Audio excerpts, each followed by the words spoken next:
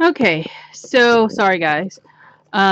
So on this side is my craft desk, and I'm just trying to angle the camera better so you can see it. I'm sorry I have to do it this way, but this is the best way to do it. Um, my craft desk is here, and it's filled with stuff. I stand sometimes when I craft, and I've been cleaning it up a lot. And as you know, I have a lot of ink. If you've watched any of my videos in my last hauls, I have a lot of ink. So I have this tower right here that's actually on the end of one of the bookcases. And the bookcase is covered. You can't even see it. But it's actually the width of the bookcase, which was lucky for me. I found it at a thrift store. It was $5. And it's a wire stand, see? So at the bottom of this metal stand are these two containers that I found at Target in the dollar spot. The bottom one has some wooden stamps, and actually so does this one. And this are all the Hero Arts inks and Studio Calico inks. So those are all dye inks. And then above it is another one of those things I got at Target in white, but I altered it with some burlap and some crochet flowers, and it has my Viva Decor paint pens. And then above that is another set of inks. These are all of the Heidi Swap inks here. Actually, this is where the Studio Calico ones are. Simon Says Stamp ones are down here mixed in with the Hero Arts. I think it's the same company. And somebody will probably comment, yes, it's the same company. They have the exact same containers. So how can it not be, right? So Hero Arts and Simon Says Stamp ink pads, which are dye inks. Heidi Swap, and then Studio Calico, and then these are just various ones. Some are Ranger and some are Tsukuniko. These are the ones that I use the most. The black Tsukuniko Tuxedo Black. Okay, so before I go over to my desk, I'm just going to show you what's around it.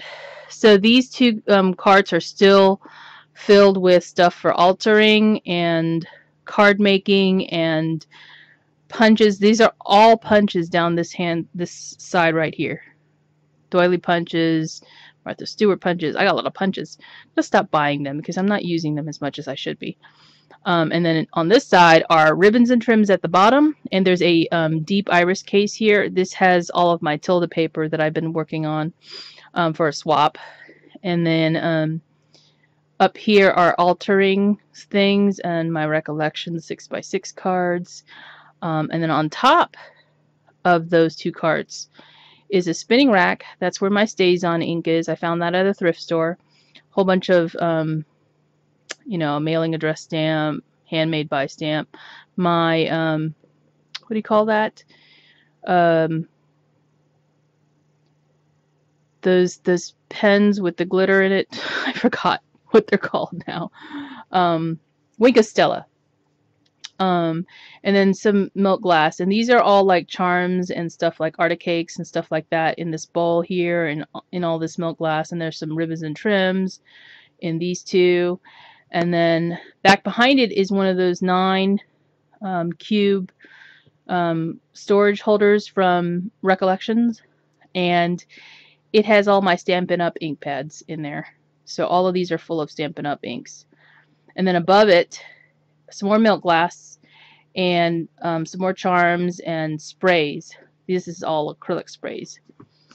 And it may be hard to see that, but I'm going to lift it up so you can kind of tell. And I can stop holding the camera then, because I think I'm shaking it. Next to that, there's another storage unit sitting on my desk. And in front of the storage unit is one of those baskets that I got from Target. It has my smaller stencils. And back behind it in the actual storage unit are all of my pigment inks. So Avery L, Mama Elephant, and I had shown this in my one of my videos previously, Memento Lux inks. So those are all pigment inks in that particular unit.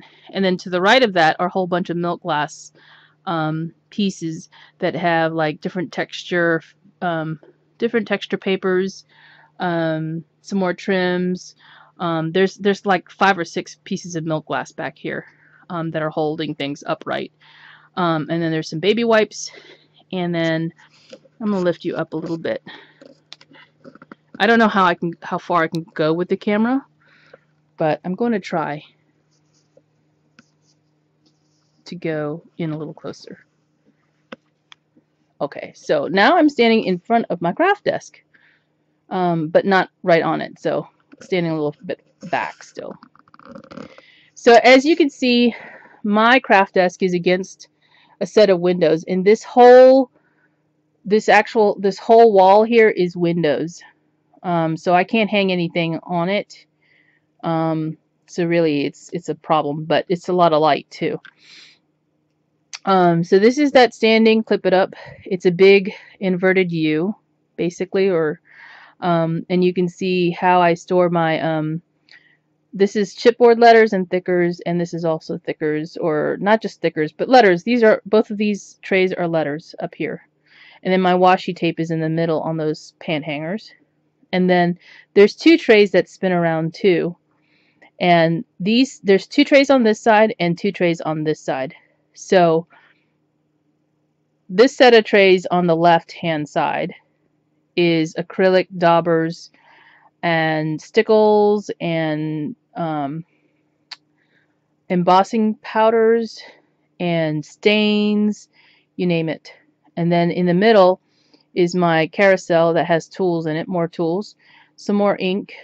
So I couldn't fit all of my pigment ink in that container to the left hand side, so here's some overflow of ink. And these are the Hero Arts Unicorn ink, pigment inks, and some leftovers of the Avery L Mama Elephant pigment inks.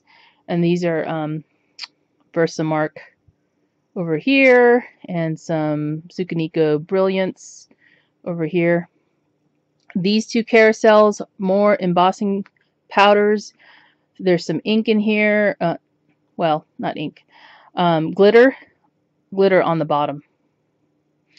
And I'm going to see if I can't get around. I don't think I can. I think I'm at the max. This particular holder right here, and I've shown this in a video, this is where all my distress ink is. And what it is the 3 drawers out of my Ginger Adams armoire. I taped them together with duct tape. And they're the exact size of the distress ink pads. So all of my distress ink pads are in 3 drawers with 2 extra cubbies. So I have acrylic blocks in the other 2 cubbies and a wood stamp for racks. So behind this actual wire rack, underneath a shelf, are some more tools. And there's like my distressing tool, the Zutter distressing tool. My little printer, the little happy printer, is sitting underneath that, since I don't use it as often. I haven't been scrapbooking in a while, so. My desk. So you can see underneath my desk, because I don't sit at my craft desk here, I have stuff stored underneath. And this rolling cart is all Wild Orchid Crafts flowers, or actually different flowers. And I can pull it out because it's really light. It's from Michael's. You guys should be familiar with that one. These 2 are the fridge bins, and there's stamps sitting on top of that shelf. So there's 2 fridge bins sitting here, and this is some of my stamps. And I'm going to go ahead and pull it out. Actually, yeah. I have to move a box, the Tilda box. And I apologize for the shakiness. So I'm just going to pull it with one hand because it's really not heavy.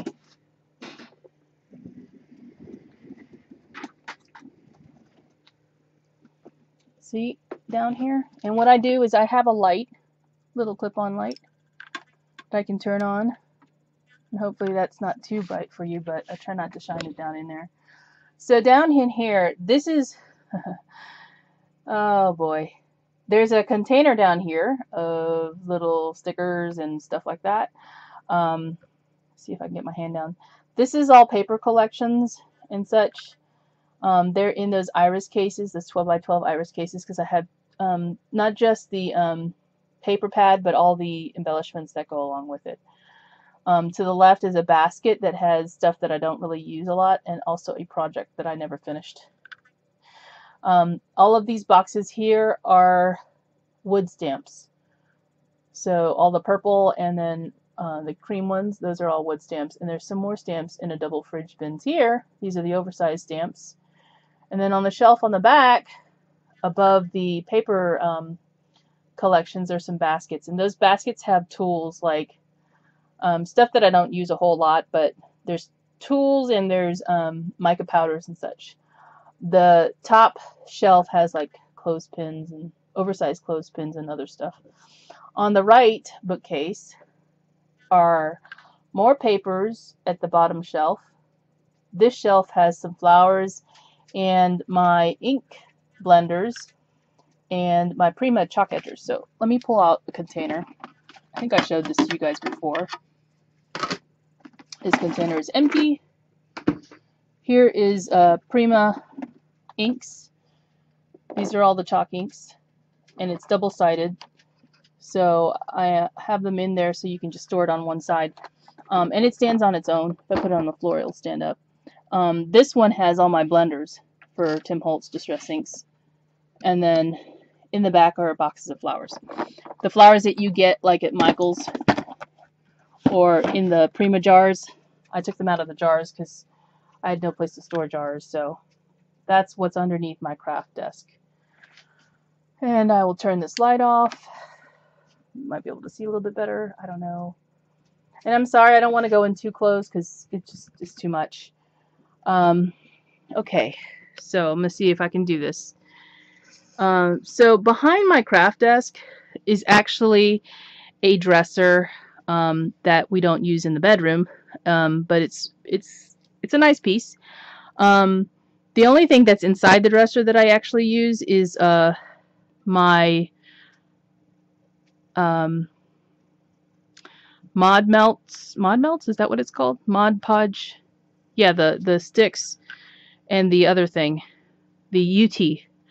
My melting pot, all that stuff is actually in that dresser right behind this piece right here, and that's why you see all this height back here. So on top of it is another one of those Recollections cubes, and it has all of my card bases and stuff for storing, like little plastic bags and for the clip it up and stamp storage and such. And I also have my my Diane Reevely stamps and my Tim Holtz stamps, which come on those white acrylic pieces. They're in bins over here, just sitting on top of the thing, so I can flip through them. And then between my desk and the actual dresser is a whole bunch of stuff that I have no place to put because it's for altering, and it's kind of an odd shaped set of things.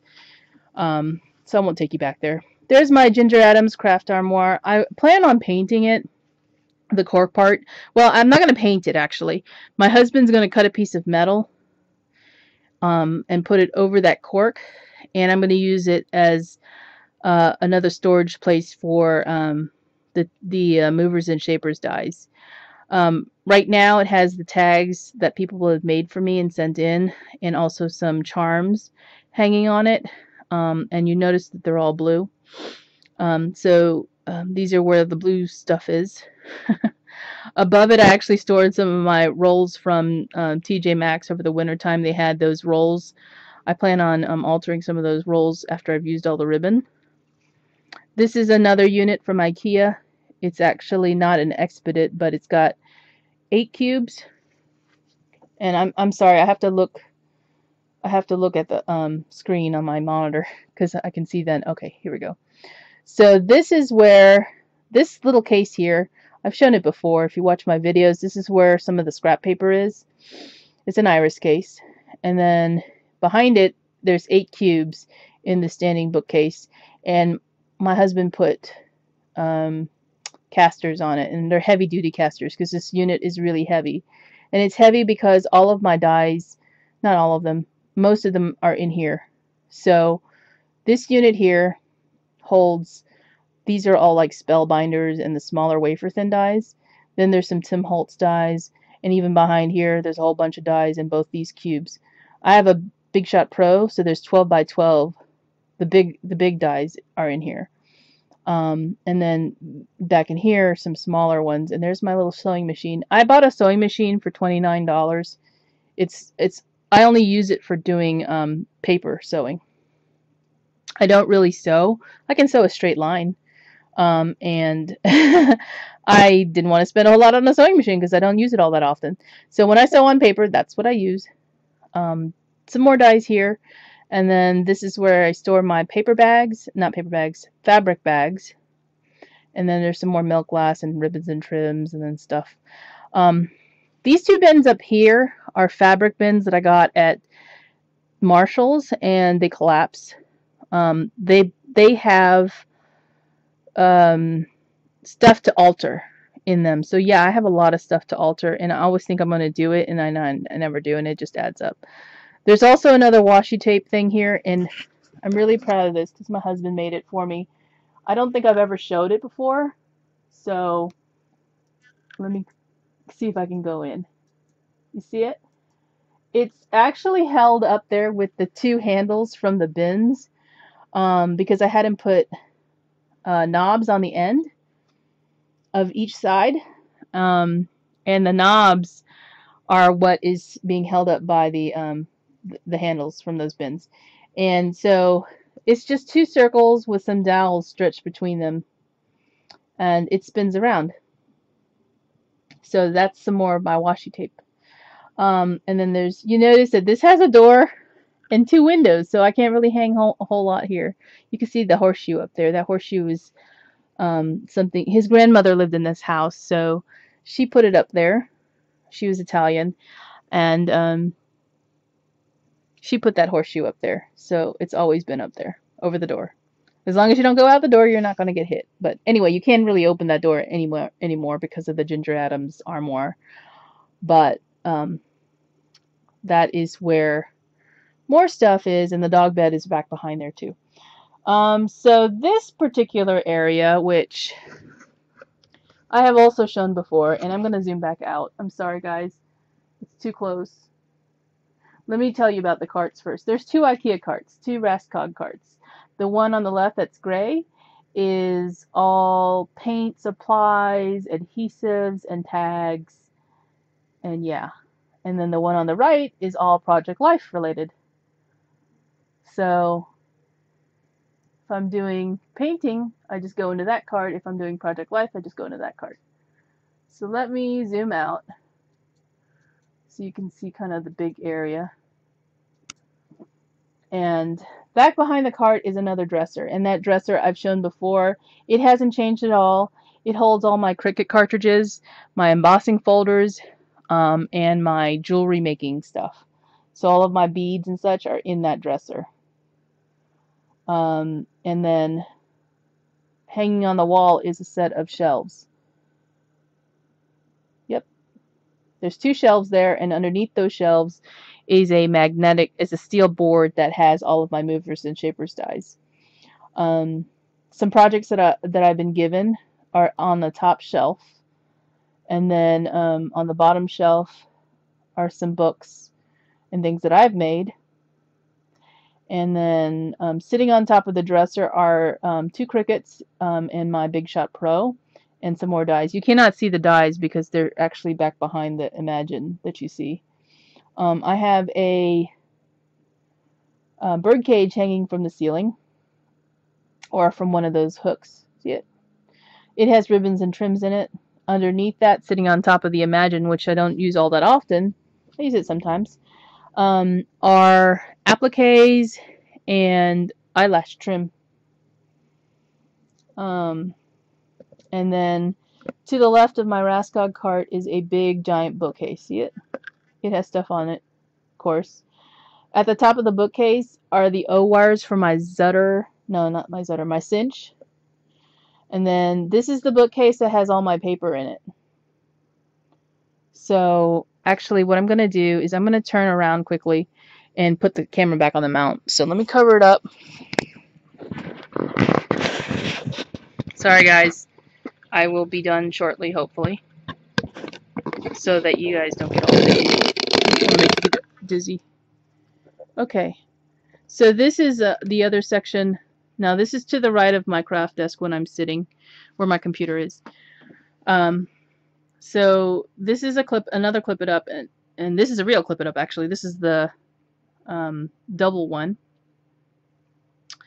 And this has more of those stamps that you have, the girl stamps.